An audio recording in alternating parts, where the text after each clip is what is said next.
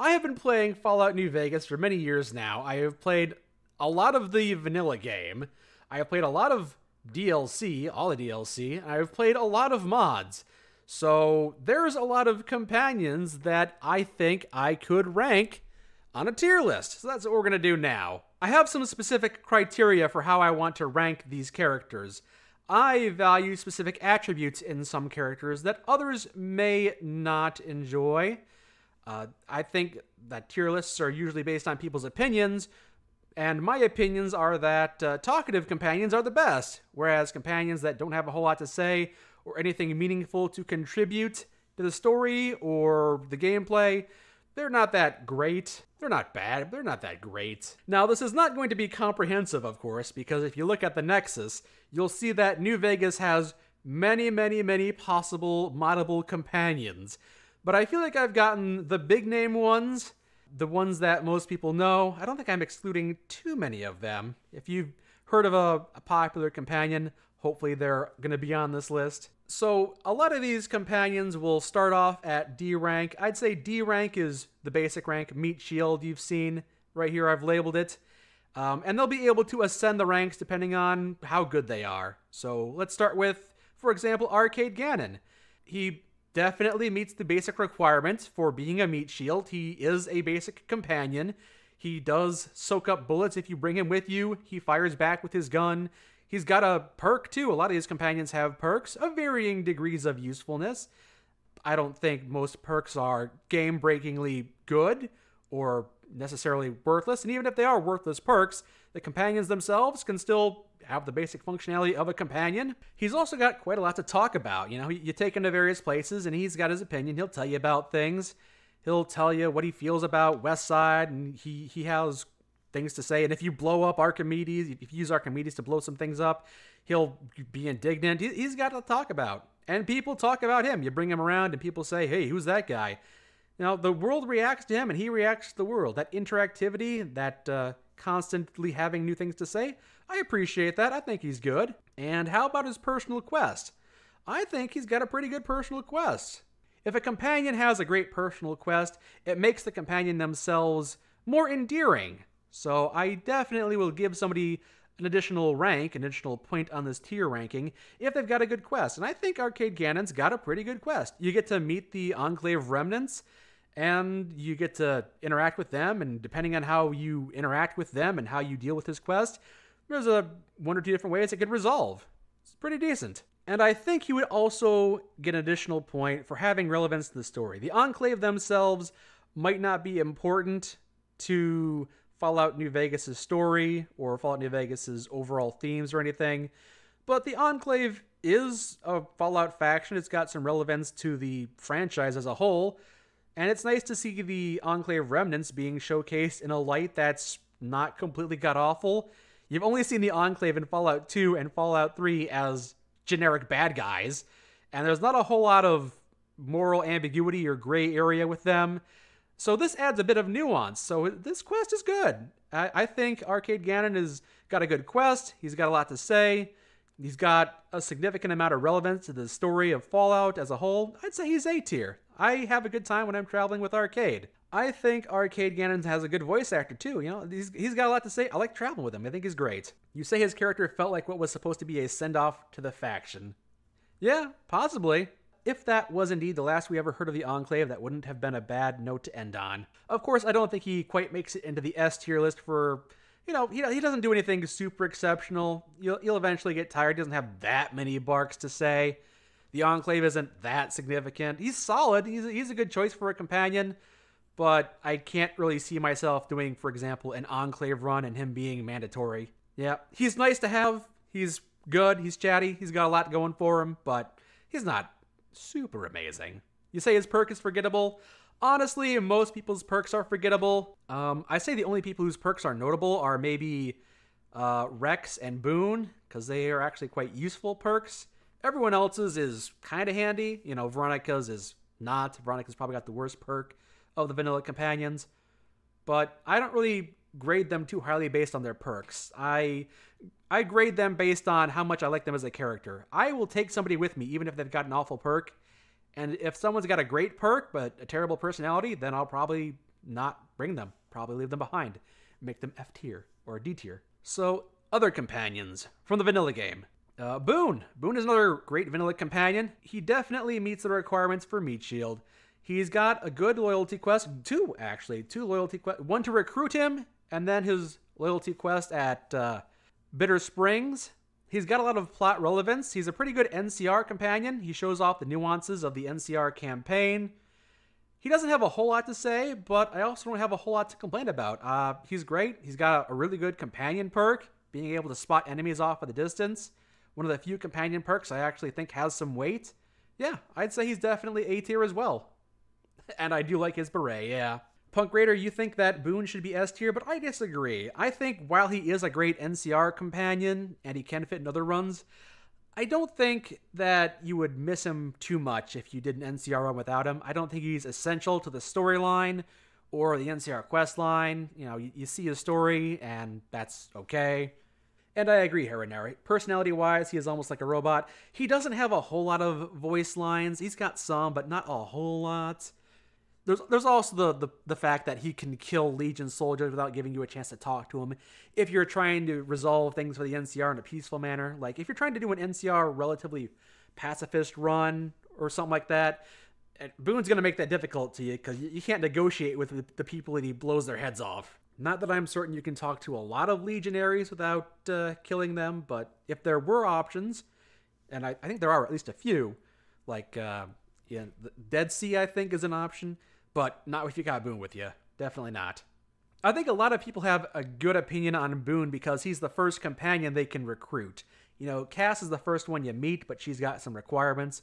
But you stumble upon Boone and you do his quest, and it's pretty simple to do his quest. Even if you mess his quest up, if you got some basic speech, he'll give it to you, he'll join you.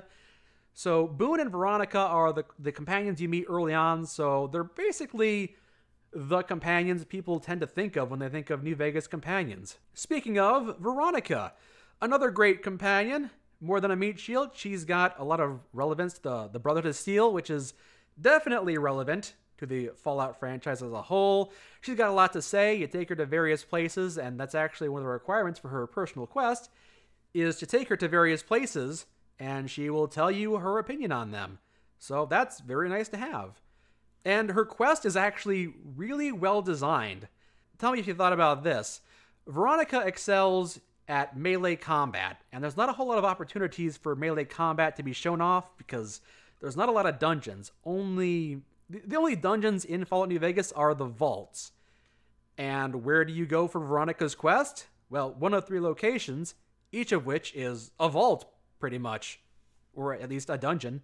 The Sun Tower, that's north of Novak, is an option as well. But those are all kind of dungeony areas, and that's where Veronica excels. Where you can see Veronica doing her best is in tight, close indoor quarters where she can go around a corner and punch somebody's head off. Like, that showcases her in a great light. Again, another great companion. And probably the best unarmed companion you'll have in the game. You say the ending of her personal quest is pretty unsatisfying, even if the journey is nice. Well, yeah. It's an interesting idea to explore, absolutely. The concept of sticking with a faction that you know is kind of doomed because they make bad decisions, or abandoning them, and no matter which option you choose, it's always a little bitter. You stick with the faction that you know is going to die, and you've kind of sealed your fate to them, or you try to abandon them, and they kill the people you try to align with. It's just not great. It just doesn't feel good at the end. It's a very somber and kind of sad loyalty quest, but that's just how it is sometimes. Sometimes these things are just sad. That's life. And one more companion from the vanilla game I think is fit for A tier would be Cass. Cass actually has a lot going for her. Compared to these other vanilla companions, I think she's comparable. I would say that I don't think her loyalty quest is that great. You go to 3 caravans, and you learn that there were some shady individuals, so you either have to kill those 2 folks, or steal a piece of paper from them. And that's kind of it. Kind of weak compared to the other 3. Her loyalty quest is not that great. I also do not think that she's tied into the main story the way the other characters are. Ganon's linked to the Enclave, Boone is linked to the NCR, Veronica, the Brotherhood. Cass is kind of linked to the NCR. Not really. It's a lot more loose. She's got some history compared to the others. She's got the history with Cassidy from Fallout 2, I believe. Bit of lore there. So there are some things that do cause me to want to put her into B tier, but I think she stays in A tier because she has a lot to say. From my understanding, the game was patched so that she would say less because she was talking quite so frequently. But you can mod the game to undo that, and she will be quite the chatty Cathy. She has probably the most to say out of all the vanilla companions. And for that, I will definitely put her in A tier, because I do like it when my companions have interesting things to say. I do not see that as a detriment, and I don't think that that needs to be corrected. I think Cass should be allowed to speak her mind. Can she out-talk Hope? We're not getting into the modded companions just yet. And she does have a lot of fun voice lines too. Yes, they will make you laugh. She thinks being gay means you got a Legion view on those things, brings her down for you though. She might not have the best views, she might not be perfect, but I like flawed characters. We've seen, for example, with Starfield being the most recent one, sometimes all the characters that you meet, all the companions you recruit are too goody-goody, not rough enough around the edges. They're kind of bland and forgettable. She is a bit rough, all right. She's got some jagged spikes. You gotta watch out for her. That gives her some character. Raul! I think Raul goes in B tier because he's got a lot going for him. He would make it into A tier because, I mean, he's an interesting character. A pre-war ghoul that's voiced by Danny Trejo. Like, great voice acting, pretty good backstory. Not super tied into the story of Fallout, kind of like Cass, but that's not the worst thing in the world. I do believe he goes into B tier, though, simply because his loyalty quest is, well, depending on how you look at it, his loyalty quest is either bad or non-existent, because what I would consider his loyalty quest to be is just going to a location and hearing his opinion, and then he tells you a bit of a story. That's not really a quest, though. That's something that I like, of course. I like it when companions talk about the world and you meet a character and Raul says, hey, what do you think about that guy? You know, it's nice that he interacts with the world and the world interacts with him, but the quest just isn't good. You go to 3 locations and you get a lore dump. It's very bland and not very interactive, and it does more to tell rather than show. And of course, it's a little more difficult to find Raul. He's tucked away at Big Mountain and he's behind a locked door, so eventually you will meet Raul, but by the time you finally get to him, who knows how you'll feel about the game, as opposed to someone like Arcade or Veronica, where you do spend a lot of time with them pretty early on, or at least you have the opportunity to. How has the stream been? It's been going well, thank you. Hope yours is going well too, Chaos. Def a meat shield for me. A meat shield for you. He's got a pretty good perk too. You know, the maintenance perk isn't bad, as long as you don't give him that upgrade where he loses it. You know, he's got some good things to him, but yeah, I can't see him going into A tier unless he had a better quest. You think Raul is voiced by Danny Trejo and that alone should increase him by 1 more rank? I feel like I'm already being pretty generous putting him in B tier, because it's not like he's got a whole lot of relevance to the story either. Again, Boone's NCR, Veronica's Brotherhood, Raul's... You can kind of argue that he's the closest thing you have to a Legion companion. It would be bumped up if you were a Danny Trejo fan. I enjoy traveling with Raul, and I do like hearing what he has to say, but yeah, his lack of relevance to the story and his terrible loyalty quest just kind of hold him back from being A tier for me. Lily! So Lily is kind of a meat shield. I know it's mean to say, but yeah, she's not very well developed. I think that she's got a great concept, though. Schizophrenic Nightkin that jumps in between personalities. She's actually got a pretty good perk. You know, she helps out if you're playing as a stealth character. And normally, if there's a character that gives you a stealth perk, you go, oh, great, I'm a stealth character. I'll recruit that character and never bring the character with me because they'll hinder my stealth. But because she can go invisible, it actually works out well. She's a good stealth companion character. If you're trying to go for stealth, well, not that there's a whole lot of opportunities to be a stealth character in New Vegas, but if you do, Lily is a good companion for you. So she's great concept-wise. She's got a bit of flavor. She ties into the Master. Like, I think she steps out of Meat Shield into C tier.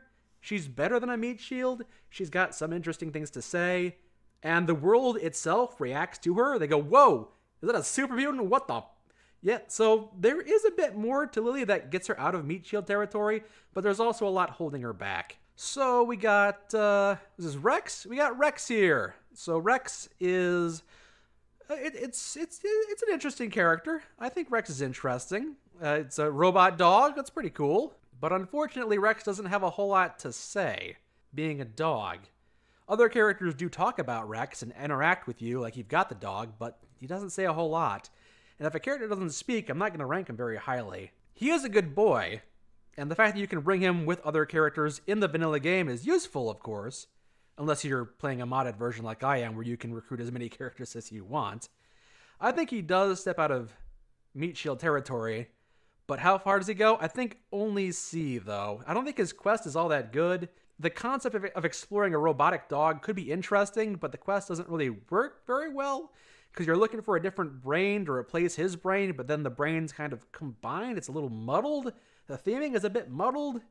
And again, not really tied into any relevant factions in the series or the game. You do pick him up early, of course. You pick up Rex, well, not super early, but a lot of people do have fond memories of traveling with Rex and Boone or Rex and Veronica. You get Rex and Veronica, you get two melee characters going tag team. It's pretty fun. But I don't think I'm going to rank Rex higher than a C because I just don't think there's enough going on. Again, if a character doesn't have anything to say, I don't really feel the need to rank them very highly.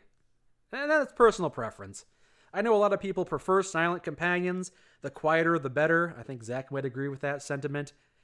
For those people, I think Rex would be rated higher. But personally, no. I think Rex goes to C, and that's just it for me. So here we got Eddie, I believe is the correct pronunciation. Eddie's kind of a meat shield for the most part. You get him, and there's not a whole lot to him, not really any relevance to any major factions.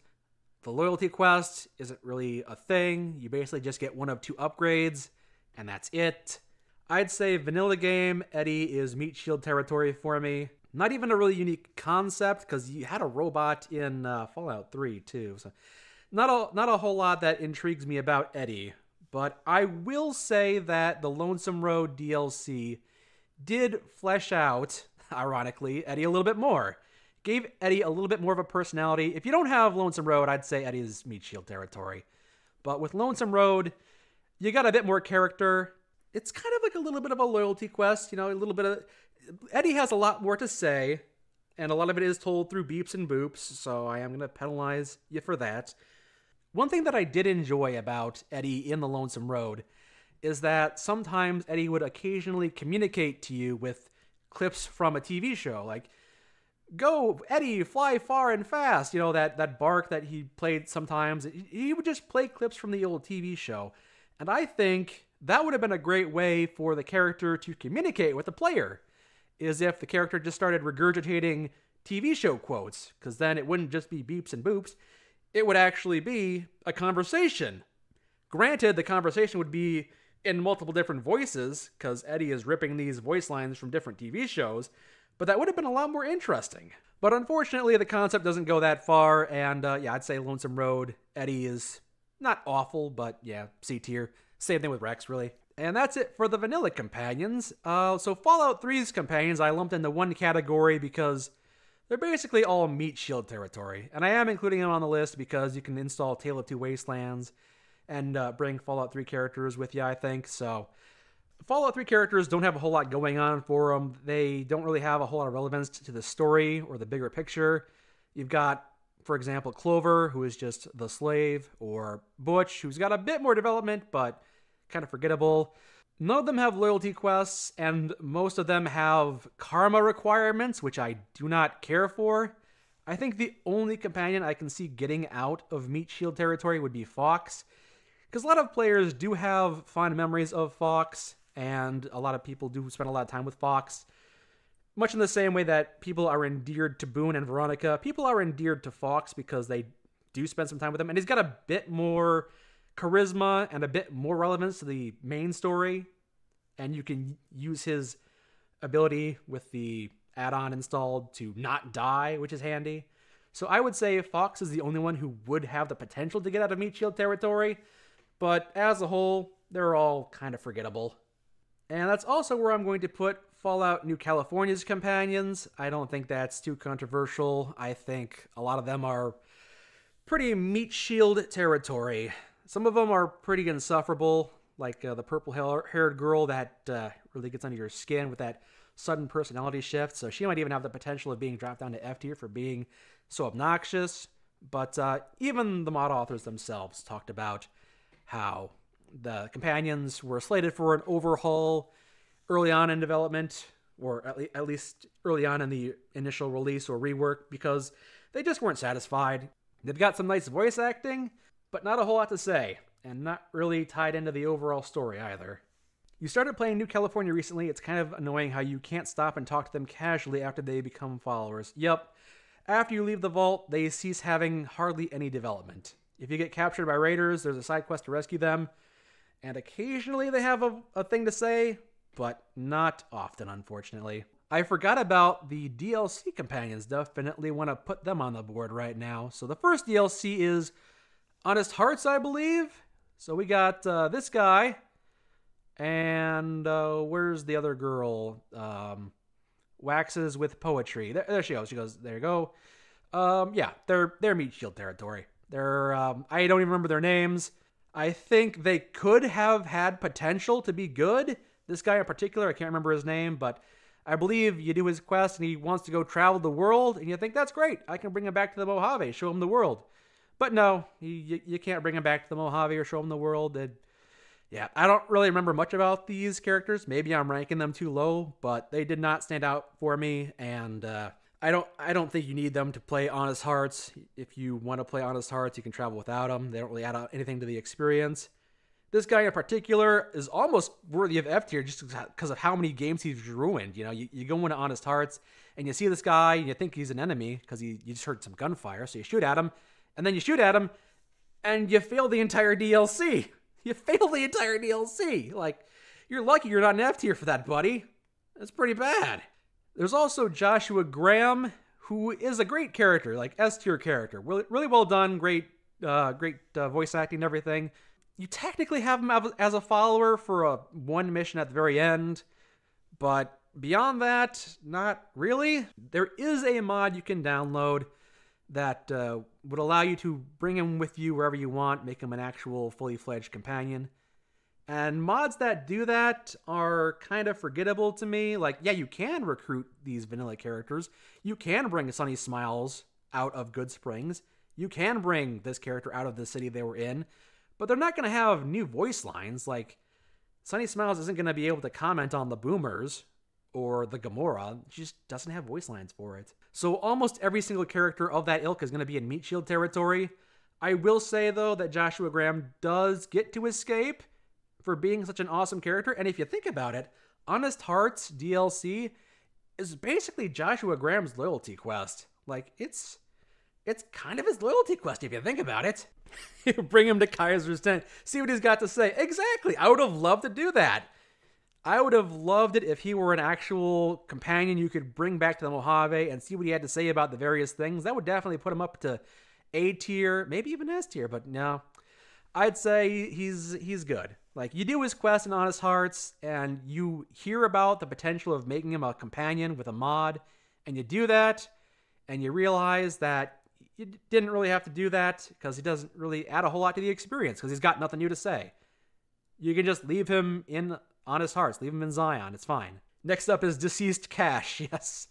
Dead Money. So the three characters from Dead Money. We got this girl and this mutant and this mutant. So I think they're pretty good characters. Like, much like how Honest Hearts is Joshua Graham's loyalty quest, Dead Money is kind of these three characters' loyalty quest. Also, you know, Elijah is there too, but so much of the mod revolves around these three characters. You spend 3 quests recruiting them, and then you spend 3 quests getting them set up, and then you spend 3 quests trying to not get killed by them. Like, it's basically their loyalty quest. I think Dog/God is as interesting as Lily, but way better because they actually did something with it.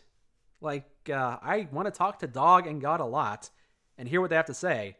And his perk is very useful. All 3 of these characters have very useful perks when you're in Dead Money because Dead Money kind of sucks, and they make it suck less. Dog/God will kill the unkillable enemies. Dean keeps the cloud off you. And this girl stops you from blowing up from the radios. So, yeah, that's awesome. Great perks. Or maybe it's a bad dead money design.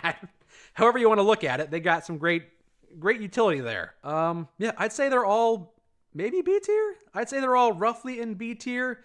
But again, when a character isn't voiced and they don't have a whole lot to say, it drops them down a rank for me. I don't have a thing against mute characters. I think mute characters in video games can be done well. I don't think Christine is, though. I think if you're going to take away a character's primary method of communication, i.e. don't let them have a voice, you gotta replace it with something. Let them have some new animations so you can see them pantomiming. Or I tried to give them a robotic voice, but that didn't go over very well with the community. But you gotta give them something. You gotta give them something. And when she does get her voice, when Christine does get her voice, it's a nice voice. It sounds good. But until then, I'm just not a fan of having to read in the text box what she's doing. So I think she loses a rank for that. I think they're all well done characters. I think they're fitting for Dead Money. I wouldn't want to take them out of Dead Money unless they had more things to say. Dean Domino's unique for having the ability to penalize you, gives you the bad ending, or I guess his bad ending, if you pass too many skill checks, which is kind of unique, but also kind of a dick move. Like, if New Vegas has been conditioning you to always pass a skill check if you have the ability to, and then it starts punishing you, yeah, it's a subversion, but it's also kind of a dick move. I'd say it's B tier, though. To be fair, Dean himself is a dick. Yeah, it's in character, all right. Christine is Veronica's first love. You say that needed work. Yeah, it would be nice if that character relationship was expanded upon in any way. I don't think it was. You can't even bring it up to Christine, only Elijah. Yeah. Yup. So, the next DLC is Old World Blues, and there's one companion in Old World Blues, and that's Roxy. Roxy is F tier. I think that's the only character that's going to make it into F tier, because, well, let's look at all the things that's wrong with Roxy. It's basically Rex, so that's not a new concept. You got a robot dog. No companion wheel. You can't really interact with them. Can't even carry your burdens. And the worst thing of all is you can't even bring her with you to leave the facility in which you make her. She's stuck in that building. So she's not even meat shield tier because you can't bring her with you to shield you. She can only be in that building. Now, if you've got mods on, of course, then she could probably bounce out of that tier. You need mods to make Roxy meat shield tier. That's pretty bad. And she can die. Yeah, that's true. She is a worse Rex locked behind a puzzle that you can't bring with you and has no relevance to the story. It's nice that she has an ending where she gets to make puppies with Rex, even if Rex is dead, which is a little weird. Like, if Rex is dead, if you're playing on a hardcore mode and Rex is dead in your vanilla game, and you do the Old World Blues DLC with Roxy alive, apparently Roxy, in heat, goes to Vegas, finds Rex's corpse, brings it back to Old World Blues, resurrects him, so she can have puppies with him, which is a bit weird. Roxy is not even a companion, just a novelty. Yep, that's fair. That's a fair assessment. And finally, Lonesome Road. Lonesome Road does not have any companions, although if you have mods, you can make Ulysses a companion, you know? So you can make him a companion with mods. He's a great character. Honest Hearts is Joshua Graham's loyalty quest. Lonesome Road is Ulysses' loyalty quest, if you think about it. They're both well voiced. It would have been nice if he was in the vanilla game like was originally intended. I think Ulysses is basically...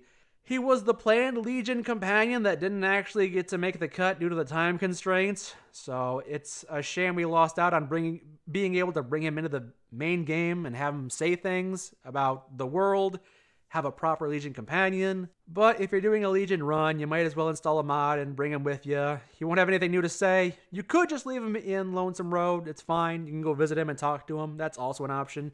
You don't have to make him a companion, but if you do, like, thematically, it's probably one of the best options for a Legion companion. There's not a whole lot of options, so yeah, C tier. Why would anyone make Ulysses a companion? He's a verbose dick. Well, he's a verbose dick in the DLC, but if you make him a companion, he's basically just a meat shield companion that you can pick his brain. He's not going to say a whole lot about the world because he wasn't programmed to. He stops talking, essentially. Get the push mod and push him over the ledge in the divide. Alright, so that's all the DLC characters. Speaking of Ulysses and Joshua Graham here, you can also make Yes Man a companion with mods and Mr. House a companion with mods. Most mods that make a vanilla character your companion are meat shield territory. There's nothing to call home about, nothing crazy about them. I will, however, give them a bonus point for the sheer utility of being able to bring Mr. House and Yes Man with you if you're doing a Mr. House or Yes Man run. If you're trying to do a Mr. House run of New Vegas, but you don't have Mr. House as a companion following you, then every time you do one of his quests, you got to go back to the strip, then back in Lucky 38, then back up the elevator and then talk to him, then go back down, go through all those loading zones. It's kind of a hassle, so being able to bring him with you saves a lot of time. So I will say for that, specifically that, you're decent enough characters, but yeah, you would normally be in meat shield territory, but because they help you through the main quest line, saving you some time, being very useful in that regard, I'd say they get bumped up to C tier. Vulpes. So yeah, again, this is the standard by which I mean. Like, you think about having a Legion companion, you think, oh, maybe I can make Vulpes. We can make Vulpes a companion with mods. And yeah, you can. If you do his quest that he gives you to go talk to whatever her name is, Maria, then with a mod on, you can have him follow you. But he doesn't really add anything to the story, and he's got kind of generic dialogue, and he's basically just a meat shield. So that's kind of what I'm thinking of when I think of making vanilla characters your companion. Kind of just, yeah, you can. You can turn them into a meat shield if you want to. Betty the Brahmin is a cut character that can be reinstalled with mods. She can carry a lot of stuff with you. The mod that I played also made it so that whenever you went indoors, she didn't follow you, which was handy. She's not great in combat, obviously, but she's got the utility of being able to carry a bunch of stuff with you, which might be handy if you're playing on a harder difficulty, maybe on a hardcore difficulty, where you can't bring all the guns you want all the time. But also if you're playing on hardcore difficulty, you might be worried about Betsy dying, so it's hard to think of a situation where you'd want to have the Brahmin with you, especially because the constant Brahmin noises will definitely get annoying. The mooing and the ringing of the bells and the clutter and everything. She's got her purpose. She's kind of unique, of course, but I can't really place her very high because once you get past the novelty of it, there's no reason to really bring her with you a whole lot of places. And I did not put all of the Frontier companions into one group like with Fallout 3 and New California because I do think their quality varies wildly. So this girl, whose name I forget because it actually had a couple different iterations and I forget what it is in the script, but she's basically a meat shield. You unlock her after you've beaten one or two of the campaigns. Angel's Justice, that's right, that's her name. Yeah, her. So you only unlock her after you've beaten the Frontier. So why? She's got some plot relevance being part of the NCR Exiles, but like as a character, she's better. As a companion, why bother? So this guy, the mercenary, what's his name? Starts with a D, I think. Donovan, yeah. Donovan is pretty well done. He's kind of a cliche archetype of a character. He's a grizzled mercenary, kind of bitter about things. Got a great voice though. And the quest that he has, Zach and I really enjoyed. Like when we got to the end of his quest, Zach and I were like, we weren't sure what the best ending for Donovan would be. So it was a bit unclear. He has some things to say about the Frontier, but not a whole lot. He's solid, I think. He's a solid addition. If you're going to be traveling to the Frontier, you can go to the bar, you pick him up pretty easily. I think you got to pay him a couple caps, and that's it. And yeah, he's a solid companion for if you're traveling around the Frontier. Not a ton of meat to him, but what's there is good. Excellently said. Thank you, Dibia. Thank you very much. He's a better Jericho? Agreed. I absolutely agree with that. Jolene, I believe her name is. Jolene is, she's okay, but she doesn't really have a whole lot going for her. She's not quite meat shield material. She does have kind of a recruitment quest. She's got a little bit of stuff to say, and she did make us laugh a couple times, but she doesn't really have any overall significance to the rest of the story or any of the factions. I feel like they could have done more. In fact, she might even be Meat Shield territory, because they did not really do a whole lot with her. She's got her recruitment quest, and I think there may have been one more quest where she may have had a little bit more relevance. But she doesn't say a whole lot, and there's just not really much to her. She got one or two chuckles out of us, but beyond that, she was not very well developed, I will say. Well voiced, but not well developed. She's better than AJ. Yeah, I will say that she's better than AJ. I'll put her in C territory. As a companion, yeah, she's good. She's not as great a character as these, but she's definitely a solid companion. If you're traveling around the frontier and you pick up Jolene, you're not going to regret it. You're going to have a decent amount of time with her. She'll occasionally say something about the world or make you laugh. It's okay. Looking at this, you realize that we haven't gotten Mole Rat. Ah, that's right, there's a kid named Mole Rat. That's true. Well, hopefully you can figure out by how I'm ranking all these other characters where I would put that character on the list. I don't know much about them, so I couldn't say where I would put them. Lot. Lot is an interesting character. Got a decent enough quest. I don't think I would put you in Meat Shield territory because you do have a bit more development, Lot. You've got your recruitment quest, your basic quest. You do try to expand the world a bit. You try to show that the frontier, the world of Portland, Oregon, has some slavery, but you're like the only example of slavery being normalized. Like, you're trying to do a lot of world building by yourself, and it doesn't quite work out because you're doing it by yourself. I'll give you some props for trying, but yeah. When I was doing my Legion Companion run, I didn't really feel the need to bring Lot. I'm pretty sure I looked into the GEC files, and I don't think you have a whole lot to say about the world. If it weren't for your recruitment quest, you'd probably be Meat Shield territory. But because you do have that, I'll put you in C tier. This robot, Lapin, L-A-P-N, a fun character. I like him, and pretty powerful too. Being able to blow up enemies is very amusing. So I liked traveling with Lapin, but doesn't really talk, doesn't have anything to say. Beyond the utility of watching him kill things, there's not much to him. And being able to put him in your pocket occasionally, that's nice.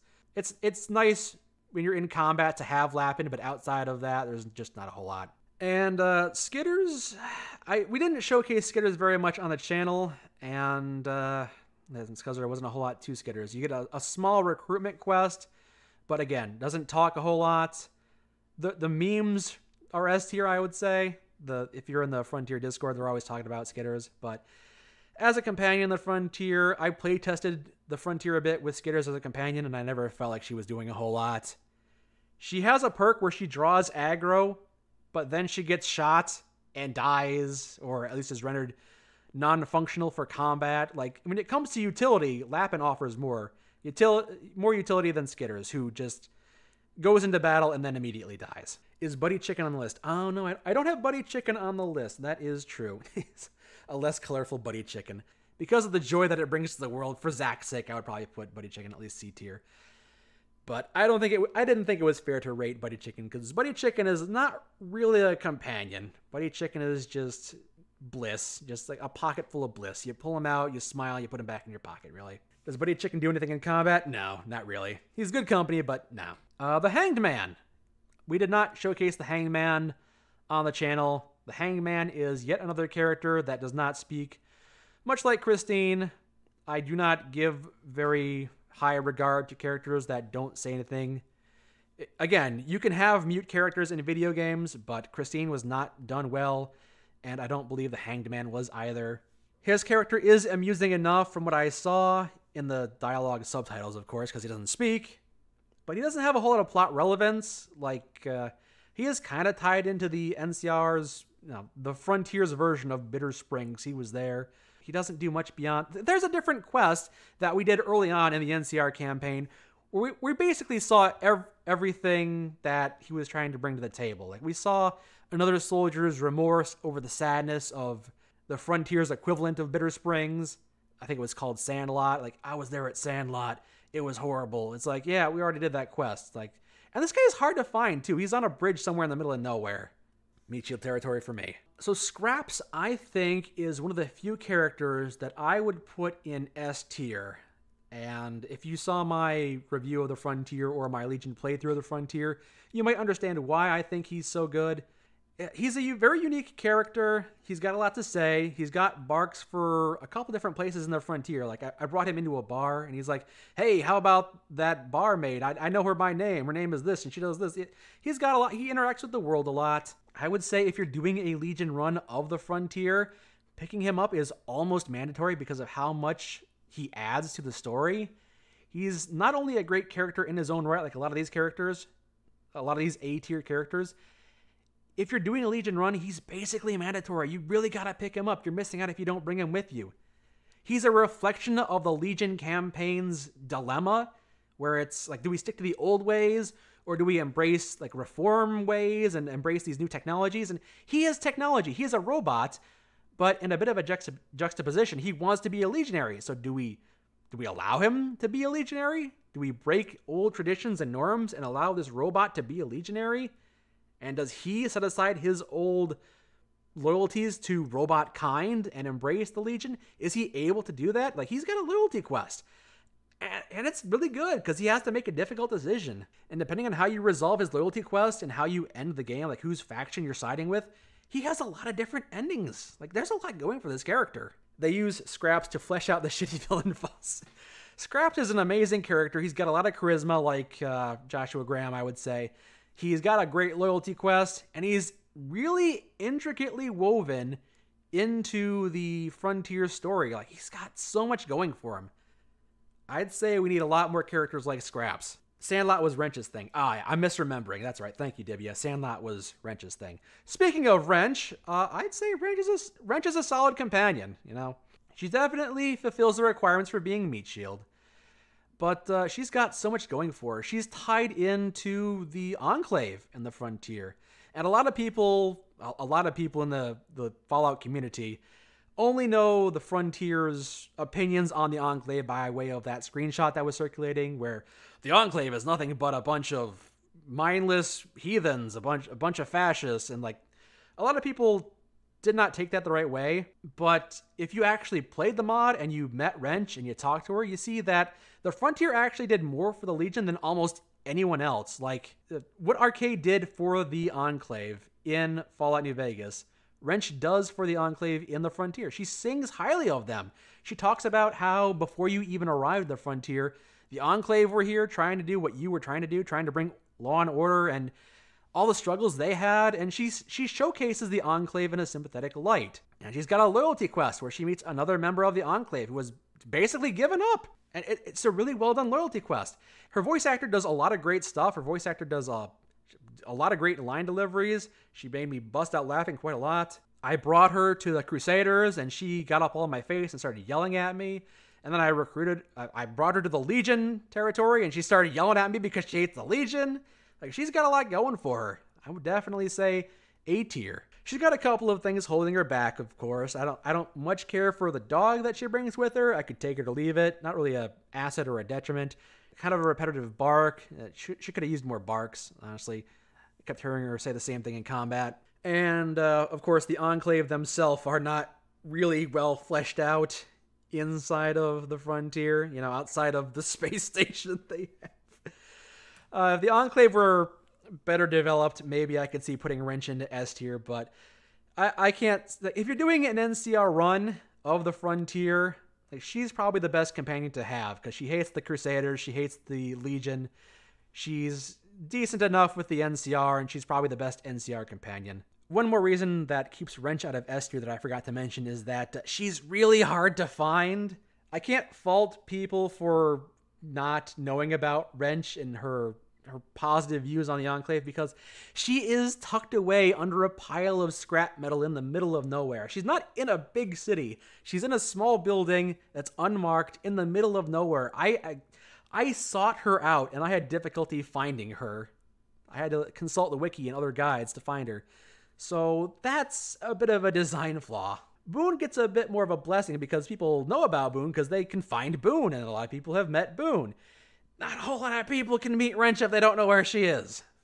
Not a whole lot of people can develop positive feelings for Wrench if they never meet her. should have been a quest marker for it. Yeah, if a random townie mentioned wrench and then it got added to your quest log, like a random unmarked quest or something like that, that would have been nice. But I don't think there's anything that in-game directs you to her location. This girl, America from the Frontier mod, the last Frontier companion we have. So a lot of people only know about America by way of what they've seen circulating online. They know about the enslavement My Little Girl thing, and they know a lot of people think that she's got foot fetishy things because of a screenshot that circulated. A lot of that was overblown. Some of it wasn't, some of it was problematic, but some of it was overblown. I'd say Scraps is absolutely essential if you're doing a Legion run. America as a Crusader companion, maybe not as essential. I don't think she's awful, but yeah, she gives you a big old lore dump.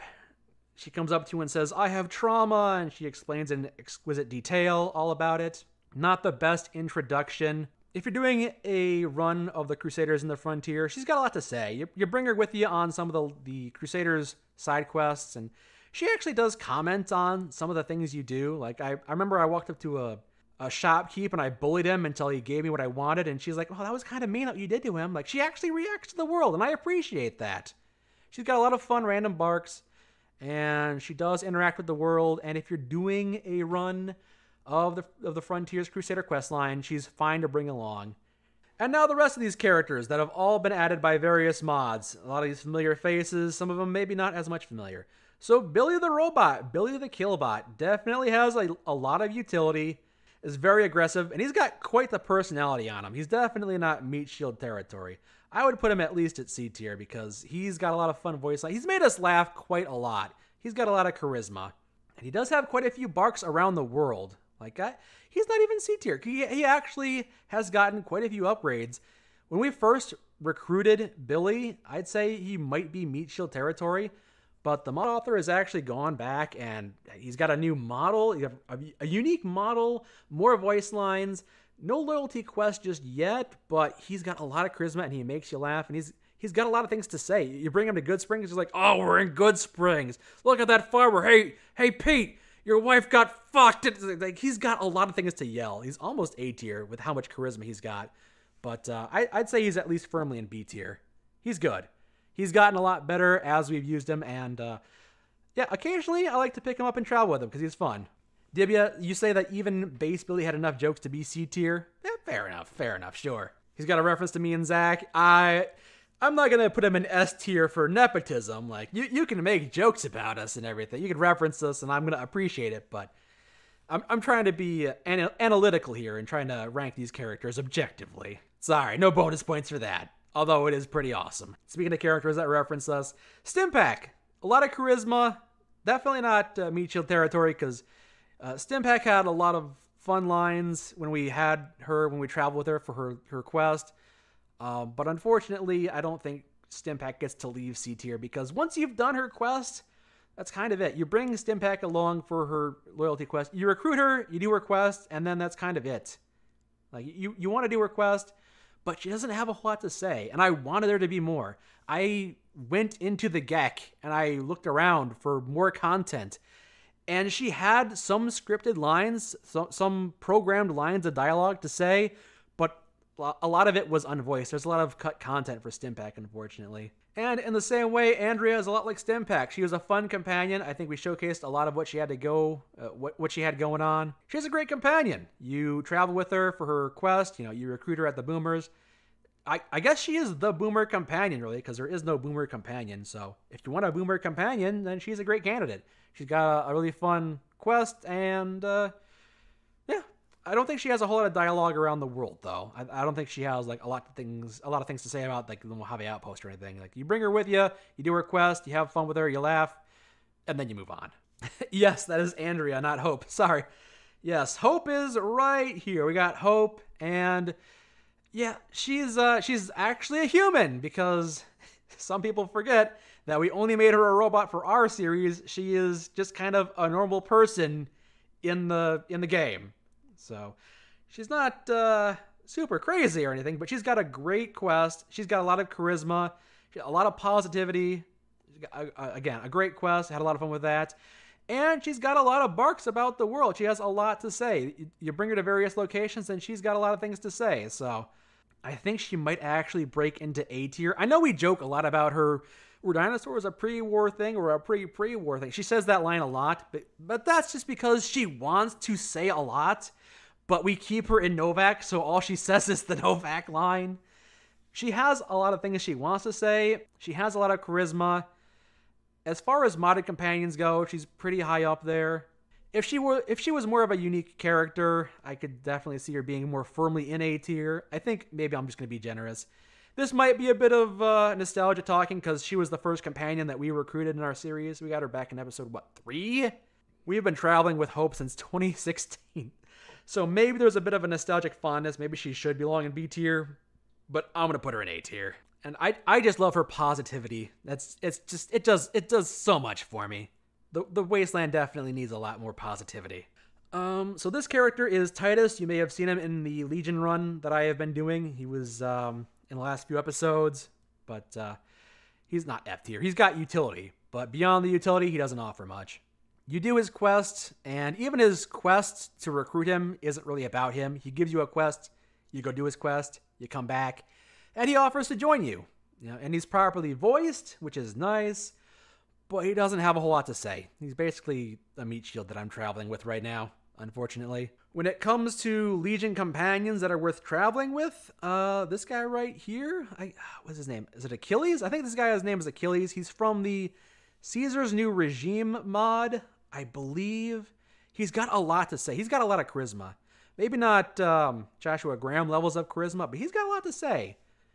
I think he's a great selection if you want a Legion companion. Perhaps one of the best. I don't know if I used him enough. I don't think he had a whole lot to say on the world. Like when I brought him to various locations, I don't remember him saying a whole lot about them. If he had comments on the world, I probably would put him in B tier, but I think you recruit him and you talk to him and he's got a lot to say. He's got a lot of interesting opinions, but yeah, he's just kind of C tier because beyond that, he doesn't do a whole lot. And Adelphus, I believe, is in the same camp as Titus. He's a guy that you can mod into your game. He gives you a quest, you go do it, you come back, and then he joins your team. And he's got some things to say about the Legion. He talks about Mars worship. He's decently voiced and everything, but he's basically like a standard Legion companion, kind of like Titus. Well voiced, but not a whole lot to say, not a whole lot of insight. I don't think he has anything to say about the world because I brought him to a couple different locations and I didn't hear him say anything about the locations. But yeah, if he had more to say, I would have liked to put him higher. But unfortunately, I think he just gets stuck in meat shield territory. Bad motherfucker. Oh, we all love Bad Motherfucker. We love him for the memes. We love him. He's great in combat. Make no mistake. He's not much of a conversationalist. You go through his string of dialogue and he gets some laughs out of you. He's definitely got enough charisma to break out of meat shield territory. Don't worry. I'm not leaving him in meat shield territory. He definitely has a simplistic and surprising amount of charisma. We haven't spent a lot of time with Bad Motherfucker, but a lot of people remember him. He is very memorable, and he does actually have some kind of world interactions because he's from the Some Guy 2000 quest mod series, and a lot of the characters, well, not a lot, but occasionally, when you're doing the New Vegas bounties mods, they'll make references to Bad Motherfucker. So he's kind of tied into those mods.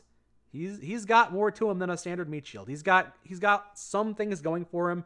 He's definitely got a lot of utility. He's got the smash perk. He's got stuff. He's got charisma. He releases a thunderous fart. So much about him is memorable. He is a bit of a meme companion. He's solid. He is a decent companion. I'll put you next to Lily. Two super mutant companions that I want to spend more time with, but once you spend an hour or two with them, you kind of seen everything there is to see. He belongs in a tier on his own. Triple S tier.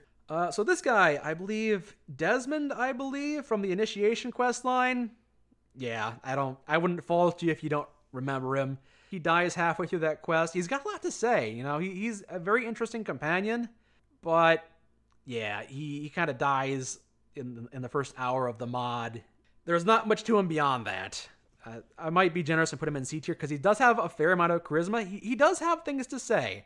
You talk to him and he's well voiced, and for the brief amount of time you spend with him, He's a fun companion, and when you have to part ways with him, you're scrambling to look for, oh man, how did I screw it up? Did I fail a speech check? How do I keep Desmond alive? But you can't. Like, he just dies during that mod, and it's kind of sad that you can't save him. You want to save him. I think the fact that I wanted to keep him alive, yeah, that means he's no longer Meat Shield territory. All these characters in Meat Shield territory, they can live or die, and I wouldn't care one way or the other, but I kind of wanted to keep Desmond alive. And it was kind of sad when I couldn't. So, yep, C tier. From the Inheritance. Yeah, from Bradley is from the... I keep calling him Desmond. That's right. His name is Bradley.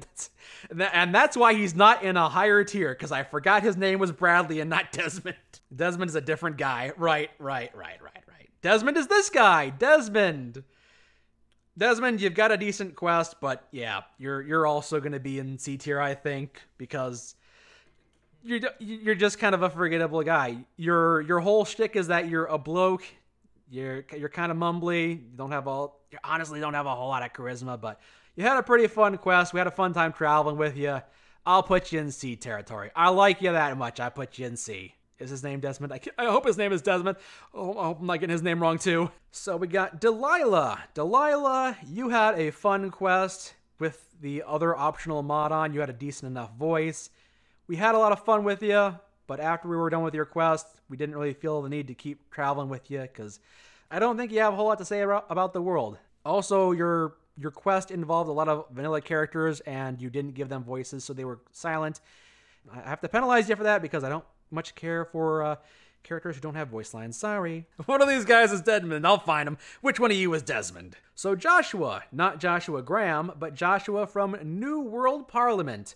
Kind of like Desmond, you know. Desmond is kind of a soft-spoken guy, little mumbly. He's roughly the same tier, I would say, but I also want to put him one tier higher because if you think about it, he's got 4 loyalty quests. In my mind, the New World Parliament series of mods, New World Parliaments 1 through 4, they heavily involve Joshua, so Joshua basically has 4 loyalty quests, and that's kind of insane. So, yeah. I'm going to bump you up to B tier.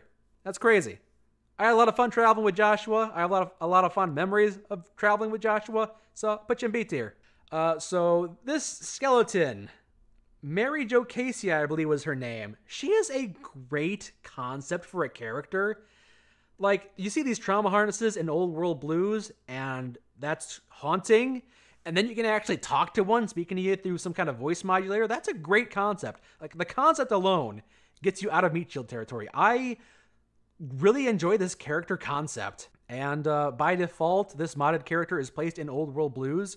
And considering how much of a disappointment Roxy is, yeah, you're a great character. You are a great selection. You are a great choice if you want a companion for traveling Old World Blues. Like, I almost want to put you in B tier for that alone. Like, you fit thematically so well.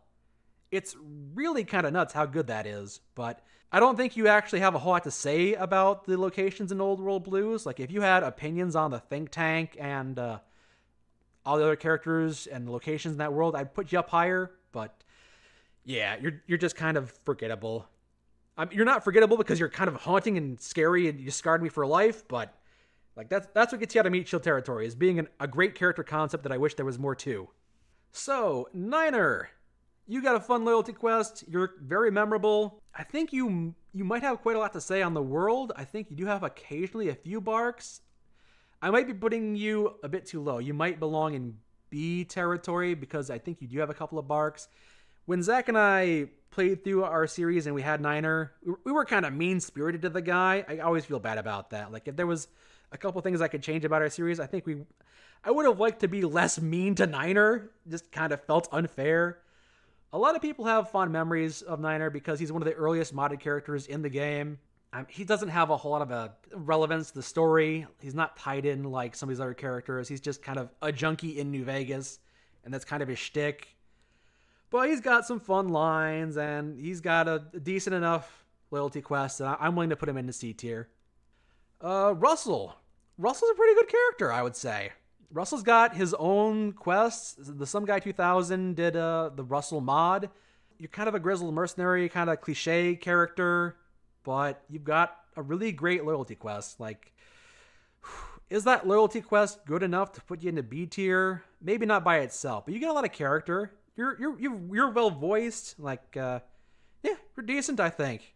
Like, oh man, it's hard to say. You're straddling the line between B and C at this point. I'll put you in B tier for now. Like, you're pretty good. You're pretty solid, all right. I think the reason I'm going to put you in B tier and not drop you down is because I think when I brought you with me when I was doing some the New Vegas Bounties too, you actually did comment on that. Like, you got some interactivity with other Some Guy mods. It's a bit disappointing that I can't bring you with me to New Vegas Bounties 3 and we can finally exact our revenge on Glanton together. That's unfortunate. I almost want to put you in C tier for that alone, but no, you're a decently well-made character. You've got a lot of development, and yeah, you're solid. You're fine. Rusty the Talking Teddy Bear. I think that you get out of Meat Shield territory for being just a great concept for a character. We brought you along really early on, and you've got some fun lines. You've made us chuckle a few times. I wanted there to be more to this character, but aside from 2 or 3 voice lines that made us laugh, once you've traveled with you for about an hour, again, you've basically seen all there is to see with Rusty. No loyalty quest, not a whole lot to say about the world, not really tied into it. You're kind of like a joke, almost a meme character, like bad motherfucker. So I put you right next to him. You're fun for a bit, and then we moved on. So the Storyteller Companion is quite unique. We have not showcased the Storyteller Companion in any way on the channel because I'm not sure how we would be able to do that in the best possible way. For those that haven't traveled with the Storyteller Companion, you put books into him. You give him books that aren't burned. If you find some books in the wasteland that aren't burned, you give them to him. And if he likes the book, he'll tell you a story. And by tell you a story, I mean he will basically play a YouTube video on your screen. So he'll give you a big old 10-minute lore dump occasionally at your request. He does something that's so unique, I think I'm actually going to put him in B tier. Like, I don't know how he would fit you on the channel because, like, there would be just 10 or 15-minute segments where you're just telling a story. But you do something so unique that no other companion does, and I didn't hate the time I traveled with you. Although I don't know if I could have skipped your stories. If you're telling me a boring story, I think I may have tried to skip it, and it wasn't skippable. But just for being such a unique character, I put you in B tier.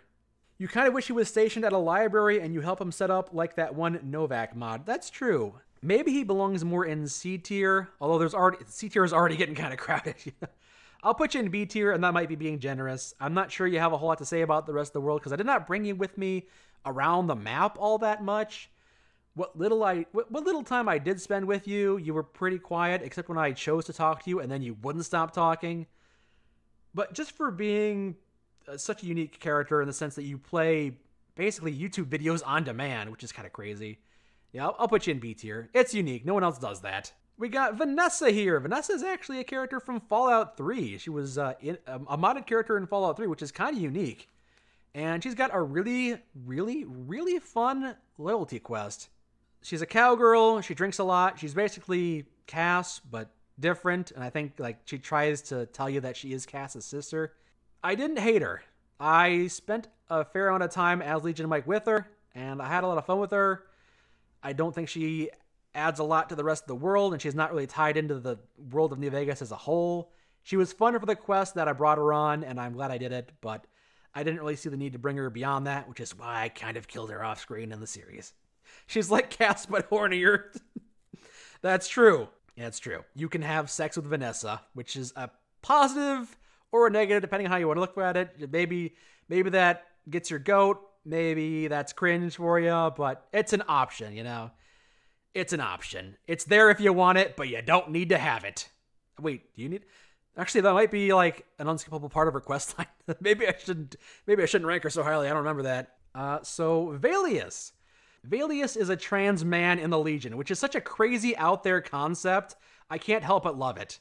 Like, I wish there were more to this character because that premise alone is way out there. I wish I could spend more time with Valius and hear what he has to say about the Legion. And I want to know about the backstory, about how they found out about your backstory and then they ambushed you and like you had to kill them and now you're stuck serving the Legion, but like they'll never accept you as you are. Like, you're a crazy concept for a character, and I kind of wanted to spend more time with you, but you were underdeveloped, unfortunately. Like, it's a great character, aside from the quest where you recruit him, and then he gives you his backstory, and then that's it. That's just kind of the end of the character. And then there's Vincent. Vincent, so much character that almost is fitting of B tier, but you don't have a loyalty quest. I don't think you have a whole lot to say on the world as a whole. On world as a whole, I think you get stuck in the C tier just because you don't really have anything to say about the world, and you don't have a loyalty quest. You fit in thematically, like you feel like you're worthy of being in the vanilla game, but yeah. I wish I could say more about Vincent. I wish Vincent had a quest, and I wish that he had more to say about the world, and we can bring him to various locations. He is a companion that you can bring with you, and he'll make you laugh quite a lot. And it's almost worthy of B tier because of how much we've laughed with him. But a little underdeveloped, not a whole lot to add to the world, not really tied into the world as a whole. He's great. I like him, but yeah. I'm just going to leave him in C tier for now. He's never annoying. That's true. That's true. Like, does Vincent belong with these other, like, meme characters and characters that are charismatic, but not really much beyond that? No, I would say Vincent... Yeah, I'd say Vincent's roughly the same as Niner, though. They're fair additions to the world, but they're not really tied into the story in any significant way. They make you laugh. You have some good times with them, but then you move on because they don't have anything else to say. So here we got Eliza. Now, Eliza has a fun quest that you bring her on. I don't know if the quest really revolves around her all that much. I think Eliza has a lot to say, though. Much like Hope, you bring Eliza to different locations, and she has a lot to say. Like, she's got a lot of barks. She has made us laugh quite a few times. Whenever you bring her to Goodspring, she's got a new line to say. You bring her to Novak, she's got a new line to say, or 3 new lines to say. She's very talkative. I don't think she's got a great personal quest, though, and she's not really a standout character in any real way, but I don't really get tired of traveling with her, or at least I haven't gotten tired of traveling with her yet. Much like with Hope, she's just got so much to say that she sticks with me. She stays around. And then we've got Vanessa. Not Vanessa, excuse me. We've got Willow. Willow is the final modded companion I got here. I thought about putting her in S tier just because she's got so much to say. Like, much like Hope and Eliza, Willow's got a lot to say. You bring her to different locations, and she's got a lot to say. And she's the only companion on this list you can really romance. Like, yeah, you can have sex with Vanessa, and you can, like, have sex with Bad Motherfucker, and you can flirt with some characters, but you can romance Willow, which, take it or leave it, she does something that no other character on this list really does. If you want to romance a character, Willow is basically one of the only options in New Vegas. She's got a pretty fun quest. You travel with her, and you go meet that ghoul with the wig, and she comments on that. She has that hidden collector quest, so the quest where you go look for Blue Star bottle caps actually has a bit more development. We brought her to the Thorn, and she was making these snide, sassy, rude comments towards Red Lucy. It was fun, really added a whole new angle to it. Like, she's great. Willow is up there. Willow is definitely A tier. Again, almost enough to put you in S tier, but yeah, you're kind of a forgettable character archetype. You're just a girl that's out there, and you got a backstory and everything. It's fine, but like, you don't stand out like a robot legionary or, you know, some of these other characters. Like, you're fair. You're a solid A character, much alongside Hope. I don't think I would, if I travel with Hope and Willow, I would always be hearing fun things. I feel like they always have a lot to say. And honestly, Eliza too. Like, if Eliza had a better quest, I think I'd put her in A tier too. I want to put her in A tier. She's fun. But unfortunately, I have to put her in B tier for now. That is something else that Willow has going for her, is that they try to make her interact with the vanilla companions, which is difficult to do because they have limited voice lines to work with. But Willow will talk to Veronica and be like, "Hey, Veronica, I noticed you're dressed like a potato today. What's up with that?" It's like, come on, it's mean-spirited, but it's cool to see you interacting. Like, she'll talk to characters. "Hey, Boone, why the dour face?" "My wife is dead." "Oh, I'm sorry to hear that." Like, Willow's good. Willow's up there. And then there's Zach. I mean, I've been traveling with this guy for 7-8 years now, and he's always got something new to say. He might not be tied into the story in any meaningful way, but the fact that I've been traveling with him for 8 years and I haven't gotten tired of it yet. So unfortunately, you got some company, Scraps. You don't get to dominate S tier by yourself. Zach's up there with you. Straight to S or F. Yeah, exactly. No, he goes in F for friend. F is friend tier. But then Y is rocks tier. Nah, you get S tier. You get S tier. Oh, there's Axeman. That's right. I forgot about Axeman. I knew I was going to forget about a few. Where would I put Axeman on this list? The thing is, it's difficult to figure out where to put Axeman because there's 2 different Axeman mods. So which Axeman do I put on the list? But we can get this done. We can rectify the situation. I can't believe I forgot about Axeman. There we go. Axeman. So Axeman has 2 different mods. He's added by 2 different mods, which is why when you saw us in New Vegas in our series, there was 2 different Axemans. It's difficult to judge that. Like, the original Axeman quest with the road fuckers, it had some interesting aspects, and Axeman had some character development. He's definitely a character. The second Axeman quest that we played was a bit shorter.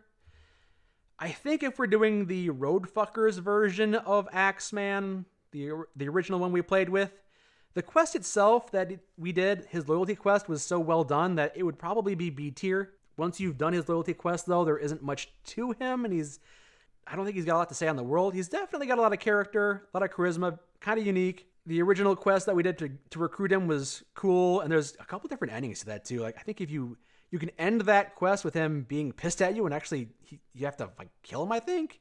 I think that version of Axeman is no longer publicly available. And there's a different version of Axeman, which is a bit shorter of a quest to recruit you.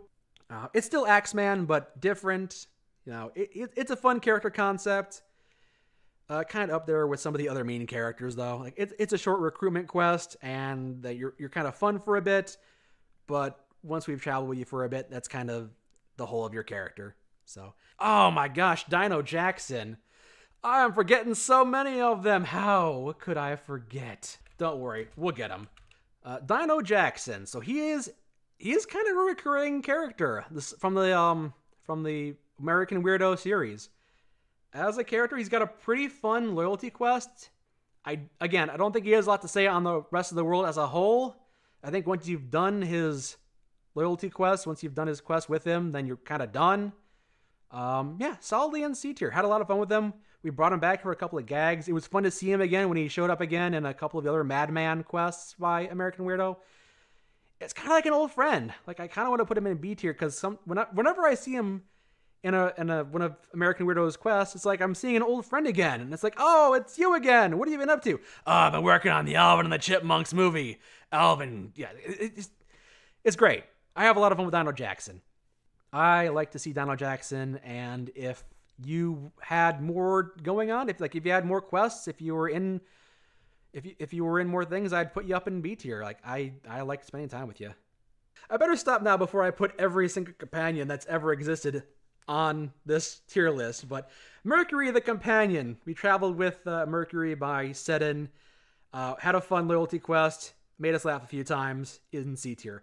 A lot of companions are in C tier because you download them, you have fun with them for an hour, and then you move on. And I think anyone that you can spend more than an hour or two with and have a lot of fun with is in a higher tier. And anyone you get bored with after 10, 15 minutes is probably down here in Meat Shield territory. So if there's a companion here that I haven't placed on the list, you can kind of infer from that where they would go. Eve, oh my gosh, I feel so mean. I can't believe I forgot about Eve.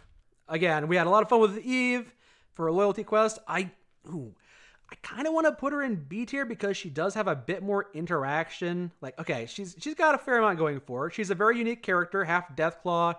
You know, it's unique. It might be a bit silly, a bit juvenile, but it's fun and it's unique. She's got a fine voice. She's got a decent enough quest to go on. She has interactivity with the other Riku Riku quest that we did recently. Like, I almost want to put her in B tier. She's up there. You know, C tier is looking a little crowded. I think it's time we bump some people into B tier. So, characters in C tier that have made us laugh and we've had a lot of fun traveling with and I want to travel again with. Yeah, we'll put Vincent and Eve up there. There's some characters I kind of want to bump up right now. I think this is a fair assessment, though. It's kind of a bell curve. We've got a lot of companions in C tier. Some of them are better developed and can escape into the higher tiers, and some of them would benefit from a bit more time in the oven, to be kind. And also, you could actually done something with Roxy. Like Roxy needs a lot more love. Balls the dog. Yes. Another companion worthy of C tier. You have fun with them, they make you laugh, you do their quests, and then I forget to put them on the tier list because that's kind of all you do with them. You say Joshua is now A tier then. I could bump him up. I'd say if Joshua had a bit more enthusiasm or a bit more of a tie-in to the series, to the story of New Vegas, then yeah, he'd probably be up there in A or S tier. Joshua stays in B tier for being British. Is it B for British? Yes, sure. Dibia, you say that Tales of Nerino has a solid string of C tier at best companions.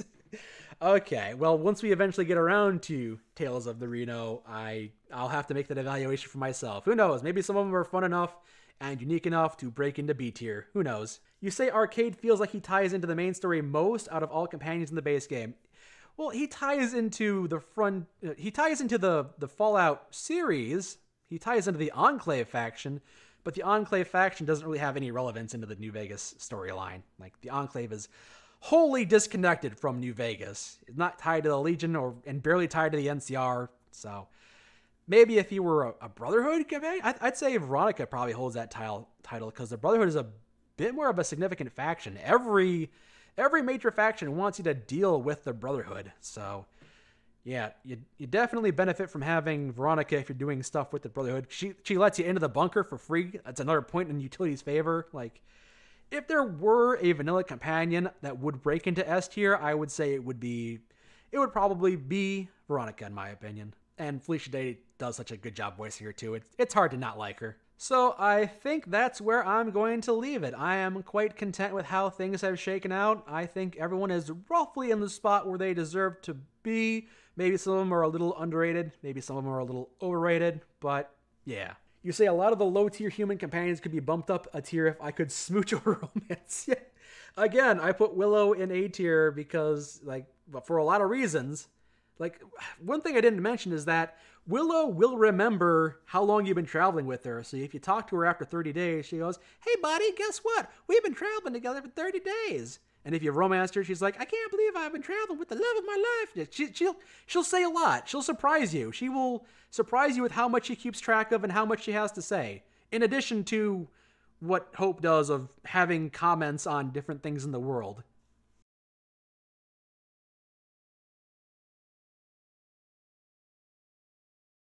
All right, fine. Bad Motherfucker goes into S tier, and that's what we're going to call it. All right, that's the end of the tier list, everybody.